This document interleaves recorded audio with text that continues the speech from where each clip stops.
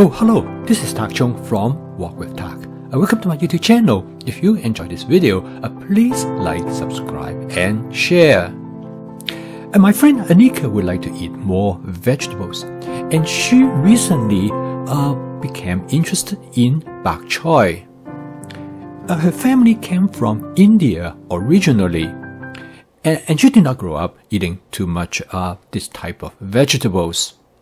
And when Anika started eating bok choy about several years ago in a Chinese restaurant, she really liked them. However, when she go to a supermarket, and she quite often find there are different kinds of bok choy. So she asked me, can I provide her with some instruction how to cook them, and what kind of other vegetables will go well with bok choy. So in this video, I would like to demonstrate a bok choy vegetable medley. And this dish is very fast to cook. It takes only about 5 to 7 minutes. First, there are different kinds of bok choy. And the one in the middle, which is the largest one, is the more traditional type of bok choy. They're much larger and their texture tend to be more tough. And this kind of bok choy has been around for a long time. And in recent years, there are what is known as baby bok choy. The one on the left is known as green stem bok choy because the stem of the bok choy is green. They're also known as Shanghai bok choy, probably because of their popularity in that city. The baby bok choy on the right is known as the white stem bok choy because the stem is white in color. In this video, I'm going to show you how to prepare and cook the white stem bok choy. What I've shown you is actually a template. You can use this template to cook different kinds of bok choy.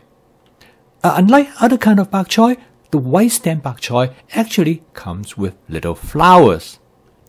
I cut the bok choy into bite size by first cutting them in half. And then I split the bok choy stem into 3 or 2 portions, depending on the size of the stem. After I cut them, I will rinse them in water. Depending on the source of the bok choy, quite often they will be contaminated by soil or sand. And they often are caught in the stem.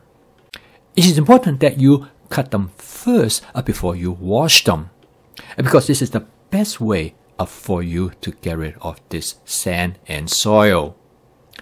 After I cut them, I store them in plastic container in the refrigerator, and they have really good shelf life. Usually they last about 10 days to 2 weeks after you prep them. And if you store them in the bag that they came in, they usually last much shorter.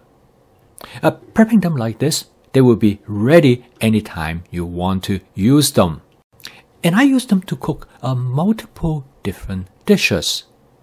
In most bok choy recipes that you find online, they cook by themselves. For some people, that is fine, but for me, it is far more interesting to cook bok choy in a vegetable medley. This way, you will make the dish more interesting, and you can cook bok choy in many different types of dishes by using different combinations of vegetables. And in this video, I'm going to show you how to cook a bok choy medley, and then also with a shallow fry fish, which is a striper that my neighbor caught in his pond. I just finished shallow fry the striper in my Cucina 14-inch stainless steel wok, so I really don't need to wash the wok because I'm going to combine the 2 dishes together. For this dish, I'm going to use about 5 cups of bok choy. It might seem a lot on the surface, but the leaf will cook down very quickly. When you first put the bok choy into the wok, it seems to fill the wok, and this is the reason why it is good to have a larger wok. So my recommendation is always to go with a 14-inch wok. This will provide you with a lot of room initially to stir fry leafy vegetables. Here I use a pair of long handled tongs to stir fry the bok choy. Because when the leaf is large, it is much easier using a tong versus using a wok spatula. Once the leaves are cooked down, I will switch to a wok spatula. This will make the stir frying the bok choy much easier. The leaf is not the part of bok choy that you eat, it is the stem. Because as you cook, the leaf will gradually shrink. This will be very similar if you try to stir fry spinach. The stem, that is what remains, and that is what you eat. The key in cooking a bok choy successfully is to control the texture of the stem. You can cook the stem in such a way that they will remain crispy and crunchy. However, you can cook them longer so that they become very soft.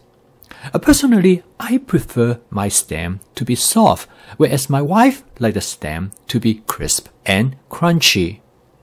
So when I cook bok choy, I always try to reach a happy medium. And by now, the bok choy is about 50% cooked to the texture that I want. Next, I add the next ingredients, which I add 2 cups of yellow squash and 1 cup of zucchini.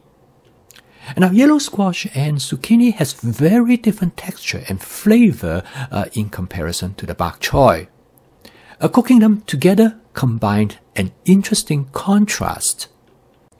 And this will make the dish far more flavorful than if you just cook the bok choy or the yellow squash and zucchini by themselves. And this is truly an example that the whole is greater than the sum. I add the zucchini and the yellow squash a bit later because I want to cook them a little bit less than the bok choy.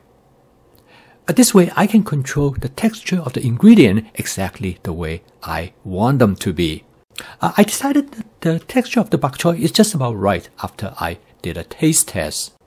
I'm going to season the dish in a combination with 1 teaspoon of minced ginger and 1 teaspoon of minced garlic. Bok choy has very delicate flavor, and you do not want to overwhelm it with a lot of seasoning. And ginger and garlic goes really well with bok choy. And I would suggest you to use this as a starting point. We can always modify it. In this case, I add half teaspoon of garlic pepper. And this is followed by half teaspoon of my basic seasoning mix. You can take a look at this video to learn more about what I have in this seasoning mix. The last ingredients I'm going to add is some tomatoes. I add the tomato right at the end because I do not want to cook the tomato too much. So with a few quick stir, the dish is done. And the total cook time is fast. It takes only about 7 minutes to cook this dish. I serve this bok choy vegetable medley with a fish that I shallow fry. And the fish came from my neighbor's pond, and it is a striper. I cannot emphasize more. To cook this dish successfully, advanced prepping really helps. I cook this meal in about 20 minutes. From the time I walk in the kitchen to dinners being served on the table. This dish is a demonstration of my fast cooking system. With flavor chasing, advanced prepping, stir frying, and template-based cooking, it makes home cooking practical, efficient, creative, and fun. The main reason that I can cook so quickly is advanced prepping, because I don't have to do any prepping as I start to cook. The baby bok choy is a good example because I prep the baby bok choy. The bag that I purchased allow me to use it to cook actually 4 different dishes. And this is also true with the other 4 ingredients because I already have them prepped.